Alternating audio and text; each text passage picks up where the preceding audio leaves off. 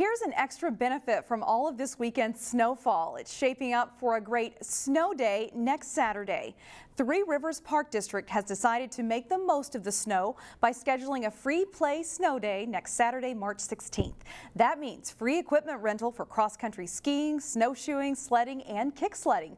Plus, daily pass fees for cross-country skiing and off-leash dog areas are also free.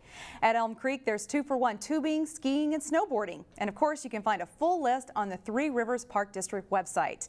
See this story and other stories on our website, ccxmedia.org.